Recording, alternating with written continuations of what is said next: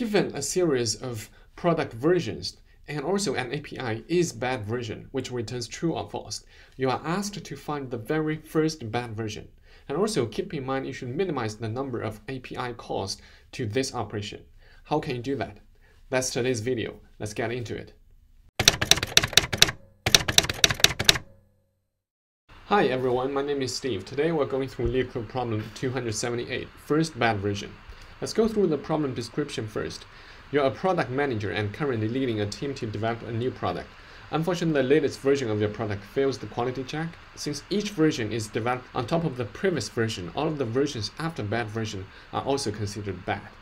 Suppose you have n versions, basically from 1 to n, and you want to find the very first bad one, which causes all of the following ones to be bad. You are given an API bool is bad version, which takes the version parameter, which is basically just an integer, which stands for the version number. Will return whether this version is bad or not. Implement a function to find the very first bad version. You should minimize the number of calls to this API. For example, we're given n is equal to 5 and version 4 is the very first bad one. How can we reach that conclusion? That is because after these 3 API calls, we can figure that out.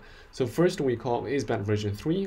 We check if version 3 is bad or not. And this API gives us false, which means version 3 is not a bad version. And then we check version 5, which is the last one, which is n, right?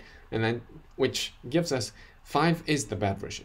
And then between 3 and 5, we're missing a 4.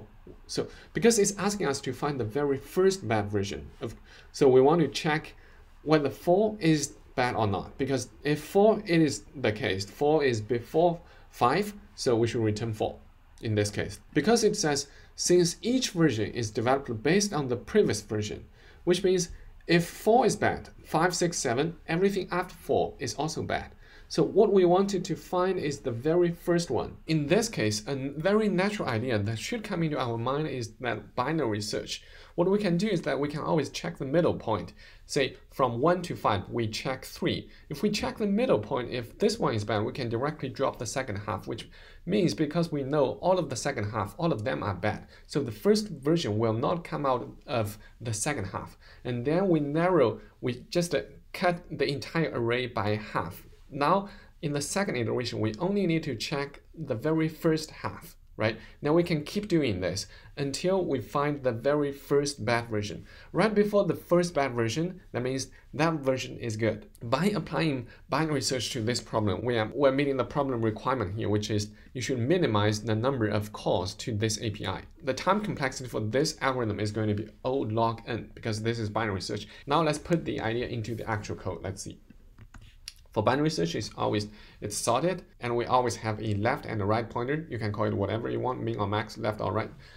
My habit is to call it left and right. So in this case, since it begins from 1, not 0, 1 to n, not 0 to n minus 1. So we'll have left equals to 1 and right equals to n. While we'll have a while loop, while left is smaller than right, we'll always find the middle one and then use the middle one to call the is bad version API to check if the middle one is a bad version. Okay, this is the boilerplate code. We'll just use left plus right minus left divided by 2. A common pitfall is that if another way to calculate mid is just left plus right and then divided by 2, right? This one is going to cause time-limited exception because this one, potentially it could left plus the right. This one could go over the max value of integer in Java or in other languages, which is going to end up in infinite loop. That's why we always prefer to use this one. Mathematically, this one is exactly equivalent to this one, but this one could avoid integer overflow because we do the subtraction first and then we do plus. All right, with that said, we're clear.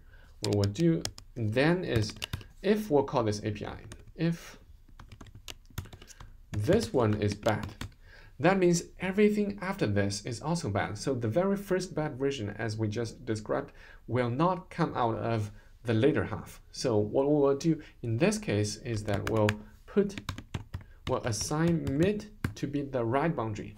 then we only need to check left to right, the new right boundary here, right?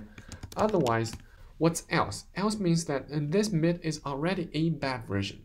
So what we can do is that we will use mid plus 1.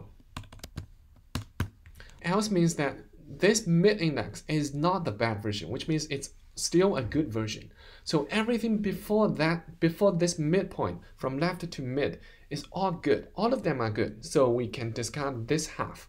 Then we'll assign mid plus 1 to be the new left, because mid is still good. We don't need to care about that. And then we'll mid plus 1 to be the new left. We'll care about the new left to the right. This portion, this half, we should continue to loop through to do binary search. And then in the end, we can just return either left or right. This is the entire algorithm. Now let's hit submit and see. You can either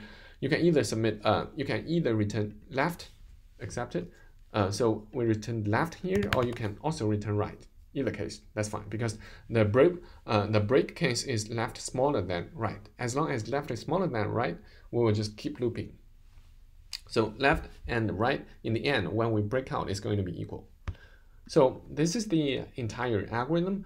Time complexity, again, it's going to be O log n, because this is binary search and we have minimized the number of API calls. This is the solution for this problem. I hope this video helps you make sense of this problem and solution. If you do, just do me a favor and hit the like button. That's going to help a lot with the YouTube algorithm. And don't forget to subscribe to my channel and tap the little bell notification so that each time when I publish a new video, you're not going to miss out on anything. Right now, we're going through sorting and searching. After this, we'll go through dynamic programming and then different combinations of data structures and algorithms to help people better prepare for their upcoming coding interviews. Or if you have any comments, questions, suggestions, just comment down in the comment section below. That's it for today's video. I'll see you guys in the next one.